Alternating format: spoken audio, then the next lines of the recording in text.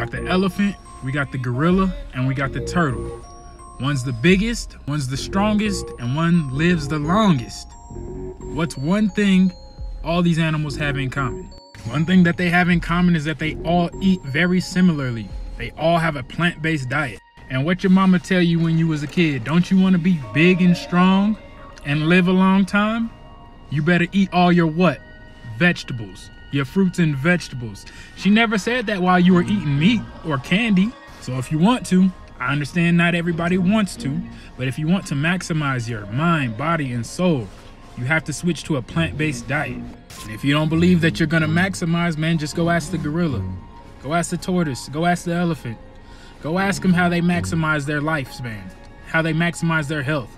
And then if you want to be like, oh, well, you need protein, blah, blah, blah, blah, blah, whatever you want to say, ask these animals, where are they getting those minerals and proteins from? They're getting it all from plants, fruits, vegetables, herbs. They're getting it from the earth. You do not need to eat another species of being to get what you need what you think you need in your body. And the reason why these animals are able to eat like this and get everything they need is because they eat it all day. They can eat it whenever they want, whenever it's needed. The reason why you think you need protein and meat and all this stuff is because you have been cut off from source. You have been cut off from the connection of genuine, true food. So instead of where there should be giant, luxurious fruit trees and vegetables all over the place, instead there are buildings and things that we don't need. So this is what you got to do, man. You got to come back to source.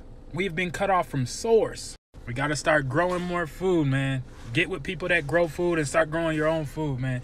Peace, blessings, love, and energy to you all, man. Think for yourself, love yourself, do for yourself, be yourself, man. Peace.